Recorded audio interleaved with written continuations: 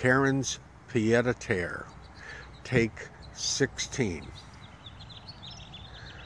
My name is Robert Frank, and I am your narrator, tour guide, and Karen's current #1 romantic interest, other than this little dog named Cashmere, who she likes more than she likes me right now. And I should have guessed that, because now when we go on a trip, I have to sit in the back seat and the dog gets to sit up front, which is okay because Karen also got herself a new car, and the back seat isn't that bad. That's not the new car, by the way. And the back seat in the new car isn't that bad, except when the seats get folded down and you have to kind of squat there and hold on to the headrest of one of the front seats in order to balance yourself. That's tough sometimes. But that's all right, because the dog likes Karen more than the dog likes me anyway. Because I always yell at him when he grabs my sandals and hides them under the bed where I can't reach them, or poops on the rug, or does other things.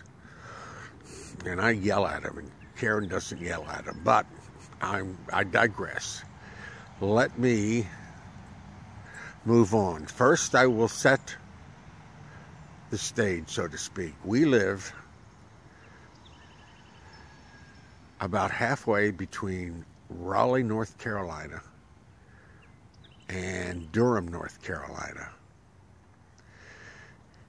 near Route 70, which runs between those two cities, and near the outer ring around Raleigh. Raleigh has an inner ring and an outer ring, just like Moscow in Russia, except Moscow has the KGB and the Kremlin and Lenin's tomb and the barrier purges and those really neat Russian Orthodox churches with the golden onion domes, and the Battle of Stalingrad. And Raleigh has the Crabtree Mall. It's just not quite the same, but nevertheless, we've got 2 rings around Raleigh, and the outer ring, Route 540 and 70 between Raleigh and Durham intersect, and we're very near that. And we are about, geographically speaking, 12 to 15 minutes away from the Raleigh-Durham airport, which is, or could be, very convenient if for some unexplained reason I have to leave the country under, let's call it awkward circumstances. Kind of like Matt Damon in The Bourne Ultimatum. Cool. And it's a really neat airport, and we're only about 12 miles away, which is a lot different than being in Denver and having to go 50 minutes each way back and forth to the Denver airport. And you drive there, and if your person that you're picking up, their flight is late, you have to drive around and around. And if you stop, the traffic guy says, if you're here for more than 30 seconds, even though I have handicap plates, we're going to arrest you and impound your car and make you walk back to Highlands Ranch, and that'll take you 2 days. Man, none of that here. It's really nice. They have a really nice airport, and we're really close. But we have a really small house. It's about half the size of the place we had in Colorado. But we're starting outside with a picture of my old car. We had to get rid of the BMW and the Mini because we don't have any room. So I just have an old car, and when I get to drive that, I get to sit in the front seat. So before we do that, we're going to swing around and show the neighborhood. We live on Crooked Tree Lane, which goes from there, whoa, to there. That's it. That's our street. But in the middle is this wonderful gazebo, and in a circle. We live on a circle, and it's the gazebo and all the trees and everything are all lit up at night, and people come by and they walk their dogs.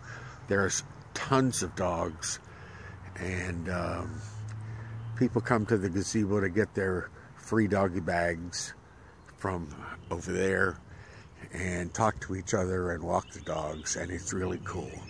And there's down the street that way, and there's down the street that way. And did I say we're only 12 miles from the airport? Cool, an escape route. I think I said that already.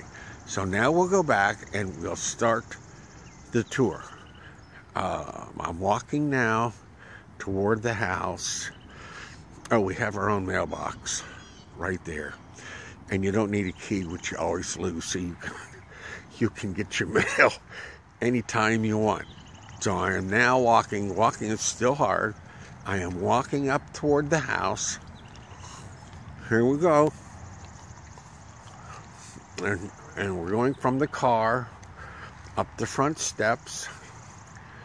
And there's the Virginia plant that made the transition.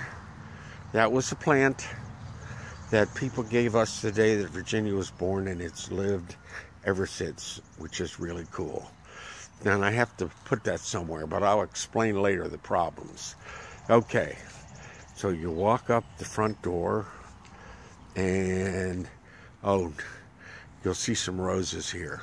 There are roses everywhere. Everybody has roses. You'll see more of them. We're walking now up the front door, towards the front door. We're going in. Whoa. Man, we are right at the front door. We are going in and trying not to let the dog out. All right. I am now inside.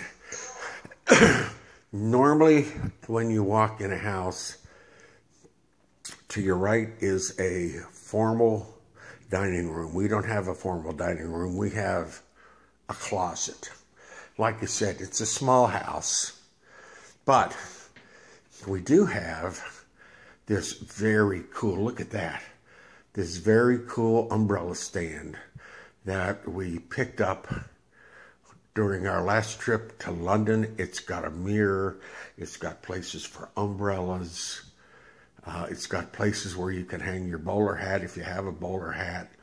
It was once owned by Winston Churchill, but we found it on Canberra Street in the West End of London, and now it's mine. So if you walk in the front door, which we just did, you get a closet. Here's the closet. Yay. No dining room. And if you keep walking, there's one of our cots. We hung a cot. I'll give you a better picture of that. Virginia gave us these prints. She gave us that cot, which I hung, and that cot, which I hung. And we'll go that direction later. So if you walk in the front door and you go to the right, you come to the still too cluttered kitchen. But you walk in, and it doesn't have an island, but that's all right. And it's got these really neat shuttered bay windows that look out, wow, on the gazebo, which is all lit up at night. And you can see the people, and you can always be on the lookout for women walking by, walking their dogs, wearing low-cut summer sundresses.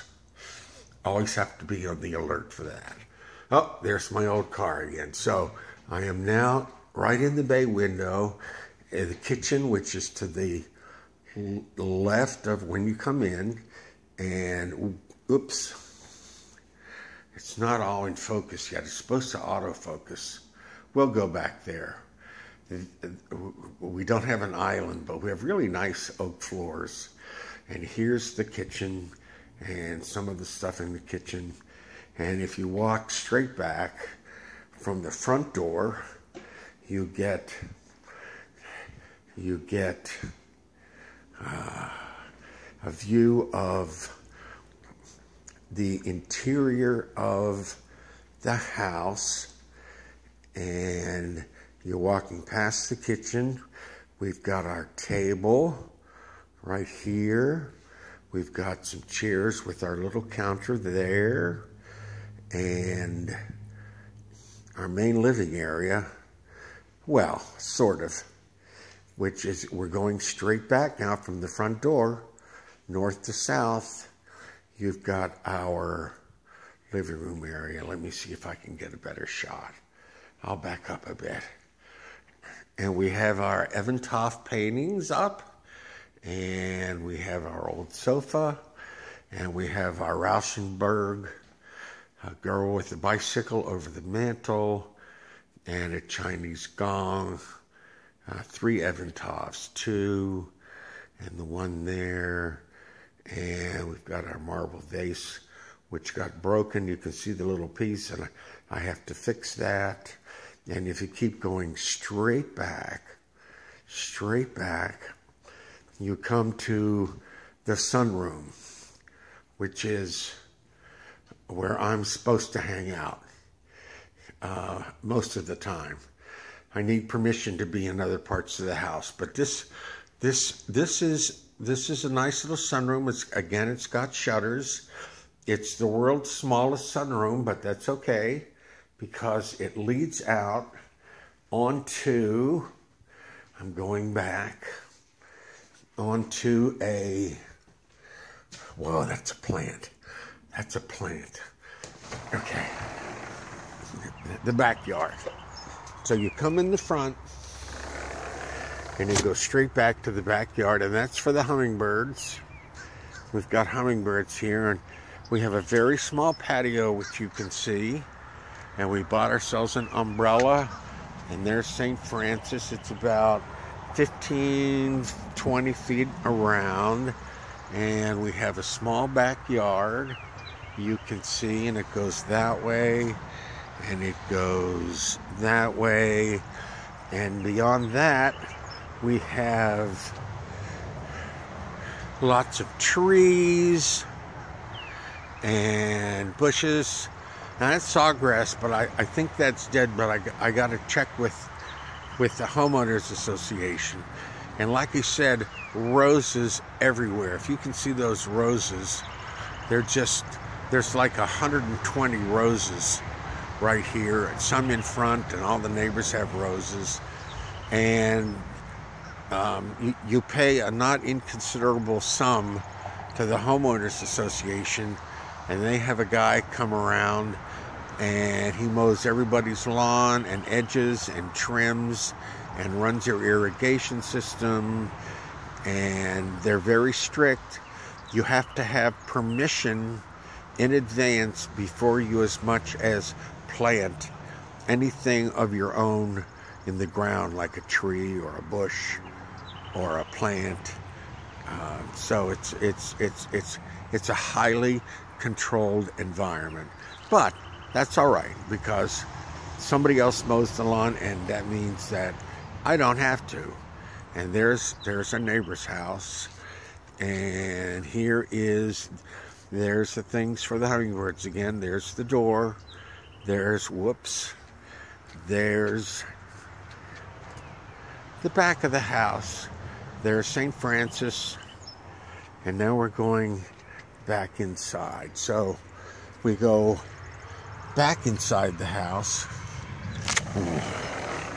Oh. Now we are back in the sunroom. It's a little messy. I still have a whole lot to do. We don't have, for example, a light in here.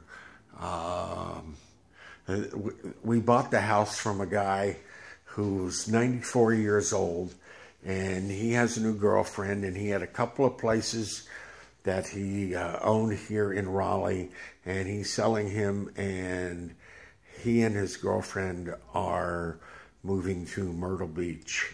So we got a halfway decent price on the house. Now, we're in the back, and now we're looking forward. Again, the front door, and you can see the unbelievable umbrella stand, and you can see the closet, and no formal dining room, just a closet, but that's all right. Now we're looking toward the front of the house, and you can see all the light coming in the bay windows, looking out onto the gazebo, and all the dogs and all the cool people. And the fish tank, we have to put water in that and get some fish, and probably we'll do that in the next couple of weeks. And a couple of paintings. Now we're looking north toward the front door and the circle beyond that and the gazebo on Crooked Tree Lane. But if we turn left, we come to a study, which is going to be Karen's study, but it still needs a lot of work, and it needs a light too. The light here in the day room, at least the fixture is in, but the guy never put a light in, so we got to put a light in. So you got the day room there, and you've got, oh, the light didn't go on. There it goes. What will be Karen's study, and it looks out on the back, and those really neat shutters everywhere. That's cool. And here's my Batumi painting, which I have to hang. That's from the 1920s for a resort. You can see in the background that is on the Black Sea, a little bit to the east, pretty much to the east of where they held the Winter Olympics in Sochi, but not quite to the Caucasus, but that's cool. I like that a lot. I'm going to find a place to hang that in here, and I still have a lot to do. Now, we're looking out the study. Come on, autofocus. Whoa, there we go. Toward the front of the house, and the table and chairs, and you can see there's a light missing in this area too, so I've got to get an electrical guy to come in and do that light. Man, because this 94-year-old's got his girlfriend, and they left before they put lights in. I can't believe it. So if we continue toward, there's two neat paintings that were painted by either myself or Paul Gauguin. Many art experts will tell you it's often quite difficult to tell the difference. So I hung those going in toward bedroom number 1, which is my bedroom, and we have this really cool mirror where you can look into the bedroom from outside, and if you're in the bedroom, you can, when you're walking out, you can look into the sunroom. So I can see myself if I'm in both places at once, which rarely happens. Anyway, so you walk in, and I've got the two Turner reproductions here, and this is a bedroom, and it's still a mess, and we have our last Eventhoff hung up, and there's a bed that's almost made, and again, it looks out on the back, and you can see some shutters everywhere. There's the keyboard, and you can see, let me turn it. Yay, all the roses are back there. So you have a kind of nice view, and it's nice and it's airy. And I've got my Sirius radio. We're so small we had to put TVs on the walls. So we have TVs on the walls. We had to throw away all our stands. And attached to this bedroom is, oh, and I got a couple really neat paintings over here. And I've got my fake flowers. And that's the Gates of Dawn by Draper. And I don't know who painted that, but I really like the composition. And then you've got a bathroom, which is kind of a mess at this point. And there's a toilet back there. And in the toilet, you have, I painted that myself, so I liked that. That was when I liked the sun. Now I don't like the sun quite so much. I thought when I would get old that I'd really like the heat. I don't like the cold. That's one thing that Raleigh has over Moscow. Moscow has really cold winters. Bummer. But they do have the KGB and the barrier purges and all that really good stuff. So anyway, I hung that in the bathroom, and Charles gave me this, which I hung under the sun to the flowers, and I think that's cool. But anyway, so I don't like the cold, and I don't like the heat. I thought I would like the heat when I got old, but I don't. And so I was wrong. I was in error. But I've never been this old before, so I have no idea what I'm going to like and not like. And there's no bathroom, there's no bathtubs, but there are really neat showers. You can see the shower, and there's 2 showers, one for each bedroom, with the rainforest shower head, and each shower has a place you can sit or a place you can stand, and which makes it really cool if 2 people are taking a shower at the same time, assuming that they're not of the same sex. It helps, because somebody can then clean your back while they're sitting down. So anyway, and then I have my Bayreuth poster, and that's really cool, although Karen hates that. I really like this. This is from the Bayreuth performances in 1938 in Germany. It's very famous because it was a real confrontation between the symphony and Adolf Hitler.